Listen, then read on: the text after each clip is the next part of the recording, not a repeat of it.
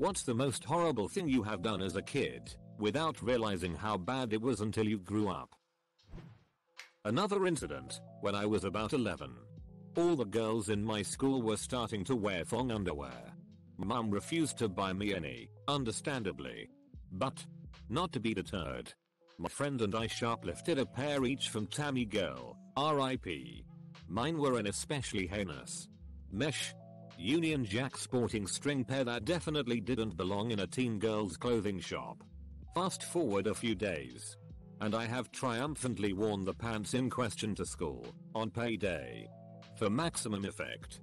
But now I have a dilemma. I need to wash the pants, but I do not do the laundry, or know how to. My mum always did it.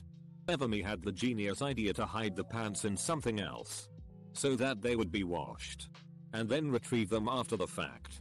So, I went to the laundry hamper and stuffed them in the pocket of a pair of jeans. Problem solved. Later that night my parents were upstairs for a long time, shut in their room. Eventually my mum comes downstairs, test-streaked and obviously really upset, and asks me if somehow this horrible pair of stripper pants belonged to me. I did fortunately admit to my crimes. Unfortunately my mum had already accused everyone from the secretary to the cleaners.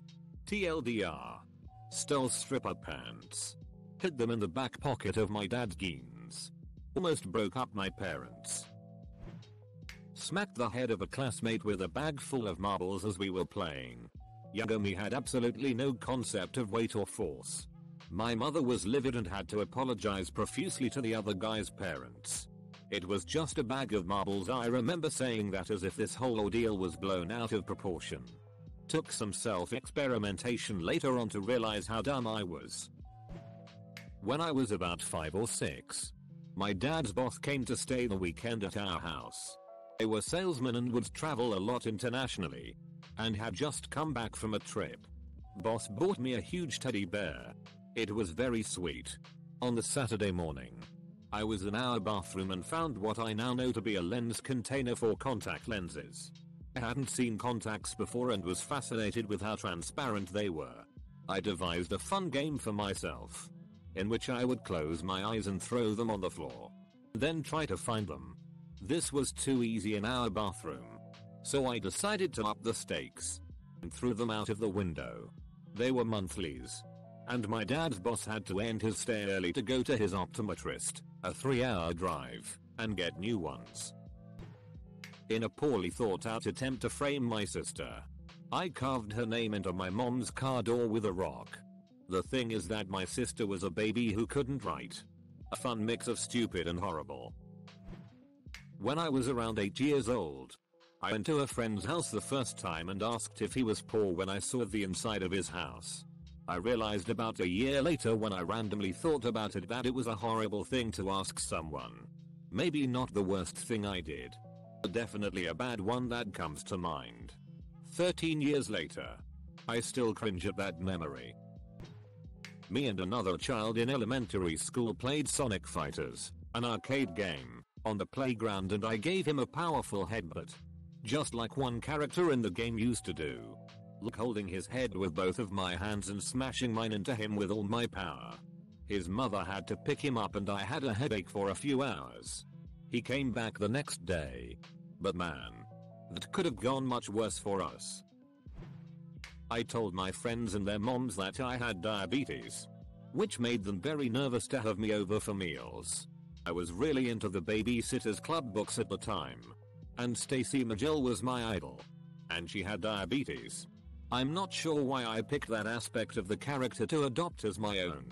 My second grade brain thought diabetes would make me very interesting and earn me some attention and sympathy. I got a stern lecture from my mom when she found out. But it wasn't until several years later that I understood how awful it is to lie about having a serious illness.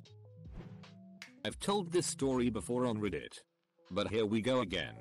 I was a fat kid with athletic siblings, so I was dragged to a lot of soccer, baseball, softball games, etc. I was probably 11 or 12, and way too impulsive for my own good. When we were at my sister's indoor soccer game, she was on a competitive travel team.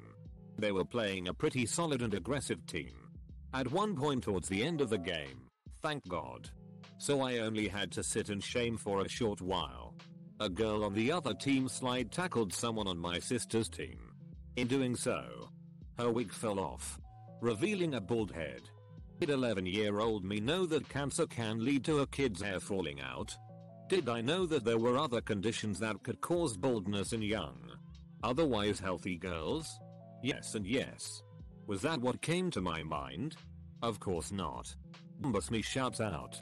Holy crap. They have a boy on their team, even the ref stopped running and just looked. Muffagape.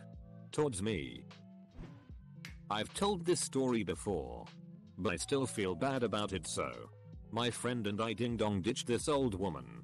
Except we didn't ditch. We just stood there. And then when she opened the front door I threw a dead bird at her. When I was like 5 I discovered that you can draw on people's cars with a nail and thought it was fun to see the paint scrape off.